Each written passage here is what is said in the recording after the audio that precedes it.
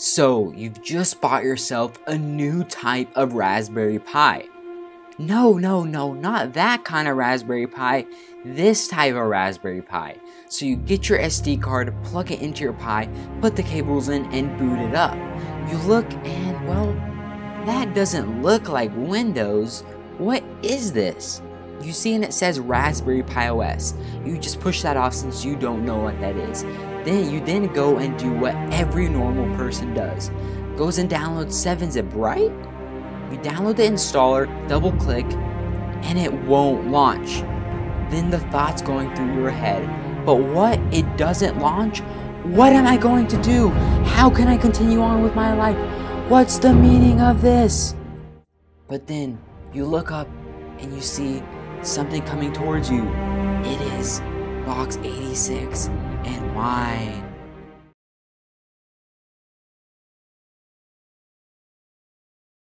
Wait. What is Box86? What is wine? I don't understand. Well, let me tell you guys. So, Box86 is an emulator for the x86 user space tools on ARM. If you didn't understand anything, it's alright. So basically, it allows you to run x86 Linux applications on an ARM device like the Raspberry Pi 4, and x86 applications are the types of applications that will run on your standard normal PC, laptop, anything like that. They're usually x86, or modern ones would be x86, x64. So you can only run 32-bit Linux applications on this ARM single board computer, but Box86 translates that and allows us to run it on this board. Okay, we understand what Box86 is, but what is Wine?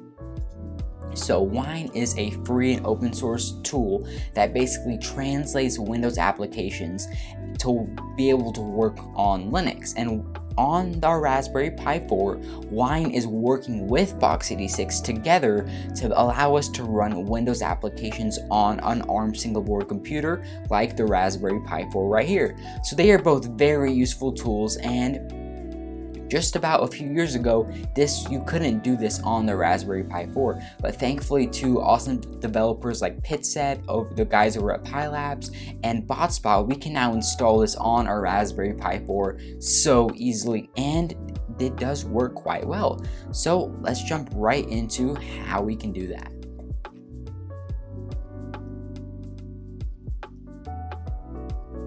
Okay, so the first step in doing this is actually going to be installing this app store on our Raspberry Pi 4. And this app store has tons of apps. It doesn't only have Box86 and Wine, but those are some really cool apps that it does include. So this app store right here is going to be called Pi Apps, and I've talked about it in my videos before. It is a wonderful app store. So to install it, go over to your web browser and type in Pi Apps. Just search that in the web engine right here, and when you see this github.com one right here, click this one. That's where we're going to need to go. So go right here to Botspot Pi Apps, scroll down till you see to install Pi Apps. So click this icon right here to copy the text, copy it, open up the terminal. We actually don't need the GitHub page anymore, but I would recommend you guys go through and look through that too. But here we are in the terminal, so right click and paste. Hit enter, and now it's going to grab everything we need to have Pi Apps working and installed on our current system. And Pi Apps, I mean, like I said before, it has tons of applications. It's come so far in its development since it had begun, but it's just an incredible app store for the Raspberry Pi 4. Botspot, the developer, is an amazing guy, and he has done an incredible job.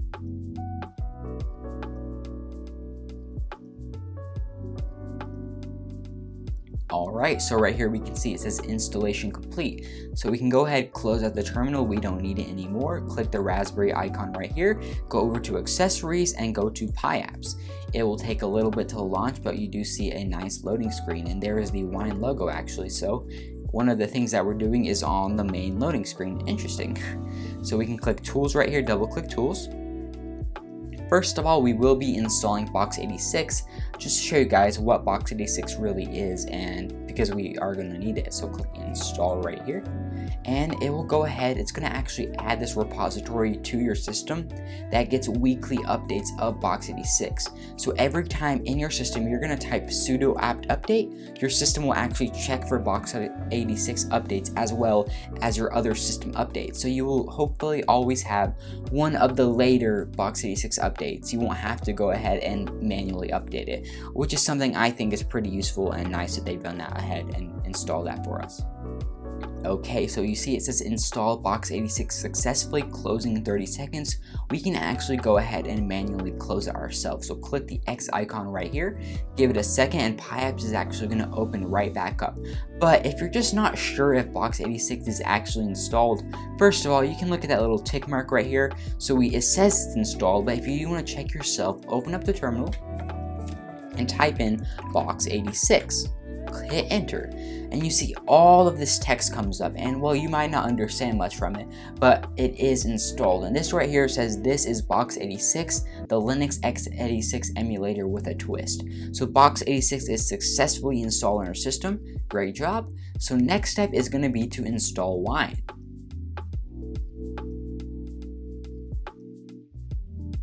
So we're actually going to scroll all the way down in the tools category. So it's going to be at the end right here. So click Wine x86, click install. And this process does take a little bit longer than Box86. Just let it do its thing. It's going to download all the necessary files. And after that, we will have Wine x86 installed on our system. So here we have it, guys. Wine is successfully installed on our Raspberry Pi board. So we can go ahead, close at the terminal, and PyApps should launch open right back. And you might have noticed when doing that the installation time was quite a long time. And well, because the team over at PyApps has done an amazing job by just like thinking of every little thing that you might want with having Wine installed, and that's why it's just taken a long time. Like if we click our Raspberry icon right here, we can go over to System Tools. We have all of these Wine applications.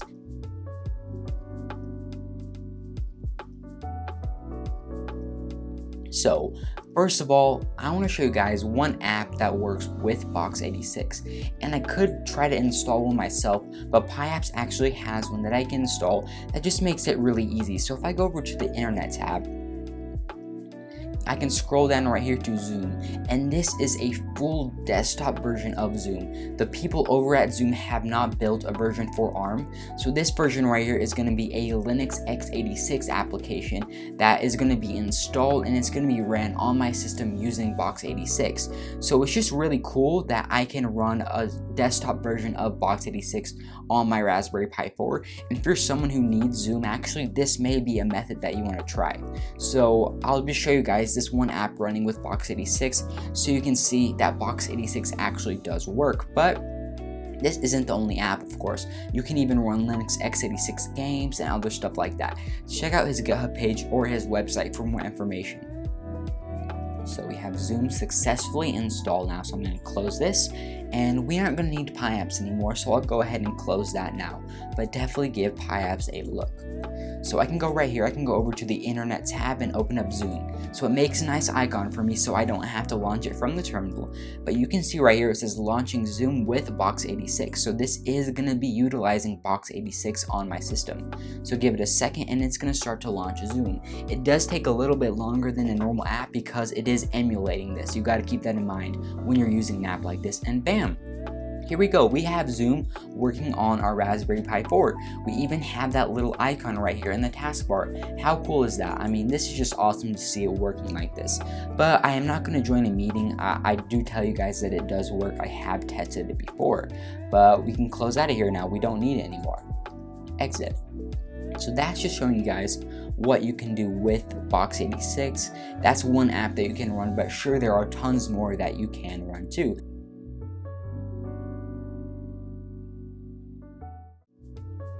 So let's jump over and take a look at the pre-included Wine applications that come on our system.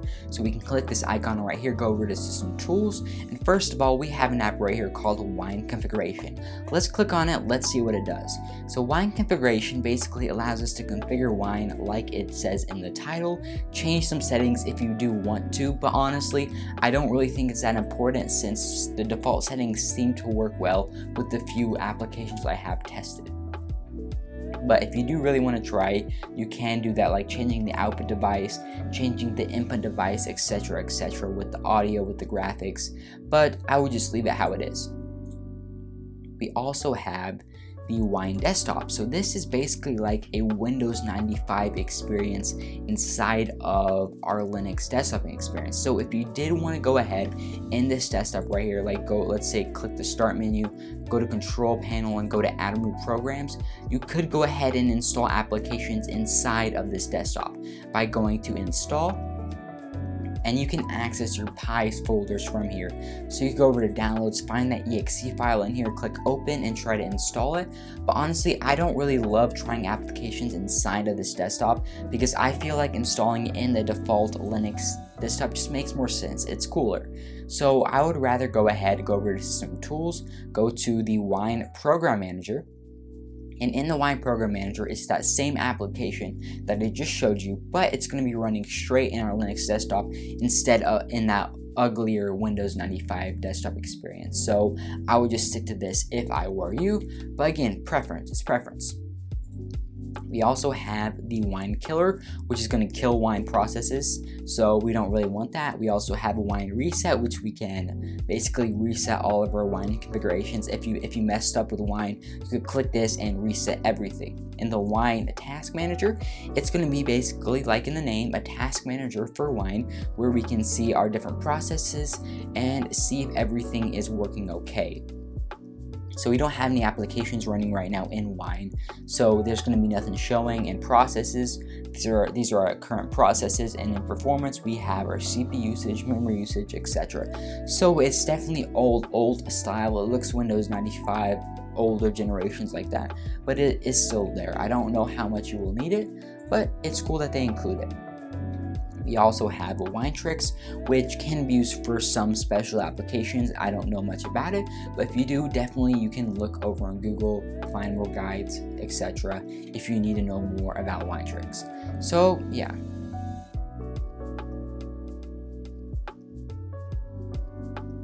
So now we've seen all of the installed Wine applications. They look pretty cool, but now I want to see an application that's actually running inside of Wine. Well, let me show you all. So first of all, I'm going to go ahead and I'm going to download two applications that I want to install inside of Wine. So the first one I'm going to go is 7-Zip, and the second one I want to go is going to be Notepad++. These are both very simple applications, but I know that they both do work inside of Wine. That's why I want to go with it. But you can also install games and stuff like that. So here is 7-Zip, and this Wine version only runs 32-bit Windows x86 applications.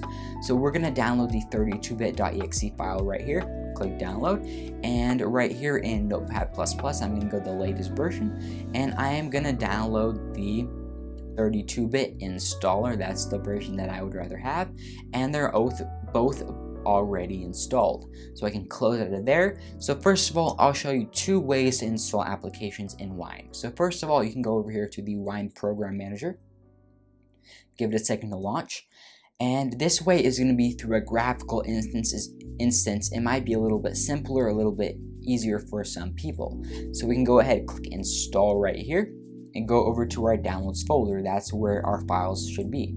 And right now it only shows one installer.exe file. Well, I do have two. So when you click this right here, I'm going to go programs, and now we can see both of them. I don't know why it doesn't show 7-Zip when it's on installer files, but it just works both ways. So let's start out with 7-Zip or Notepad 8.2 this way, and then I'll show you how to install 7-Zip all from the terminal. So click open. Give it a second to launch. You do have to be patient since this is running through a translation layer and through Box86. So select your language, OK. and click next. So this is going to look just like a Windows installer. So if you used Windows before, this is going to be very similar. Click next, install, and bam, we're going to be having Notepad++ installed on our Linux system. Pretty awesome if I do say so myself. Click finish. So wait for the installer to close. We can close add new programs as well. Bam, here we go. Notepad++ is running on our Linux system through Wine and Box86. I think that's pretty cool. I know you probably don't really need this application, but it is pretty cool to see it running on here. And it works as functional as most apps. The performance seems alright. Like I can type. It might be a little bit of lag, but for the most part, it seems to work fairly well, and I think it's pretty awesome. And if you may ask, where do I find this application? How do I actually open it? You can click your app icon right here, and you're going to have a thing right here that says Wine. Go to Programs, Notepad++, bam, click it. Notepad++ should open for you, and you have a nice launcher in your app launcher. So this just makes things so simple, and to be able to have Notepad++ on here is pretty awesome.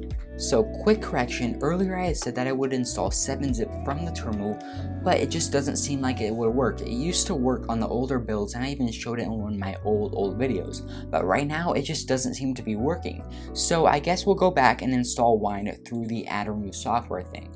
So we'll click right here, go over to System Tools, go over to the Wine Program Manager, and we'll install 7-zip from there. So I don't know why it's doing that exactly, but I mean, it's not a problem to have to install it through this add or remove programs either. So click Install. We have a Windows version of 7-zip running on Linux right now, Raspberry Pi OS on our Pi 4. And we can access our files from here. It's pretty awesome. You can go over to Users, Pi, and we have access to, like, where's Downloads right here. Here we have access to our installer, so we can actually access our system from 7-zip that's running through Wine. It's all pretty amazing. And let's say you did want to uninstall one of these, you can go right here, like click Notepad++, click Modify Remove, and I think you should be able to uninstall it. Yep, you can uninstall Notepad++ through the add new program. So this guy right here is going to be pretty handy when wanting to play around with Wine. So before I end the video, I want to give a few shout outs to some amazing people. So first of all, Botspot, the creator of Pi Apps. Thank you to him for making and installing Wine and Box86 on our Raspberry Pi 4. Super easy, it's super useful, and it just sets everything up so well with all these nice menu icons. It just works, and that's what I love about Pi Apps. It just works. And then thank you to Pitset for creating Box86 for us, and then also creating the Wine to work inside of Box86. He didn't create Wine, but he allowed it to be able to work inside of Box86. Huge thank you to him.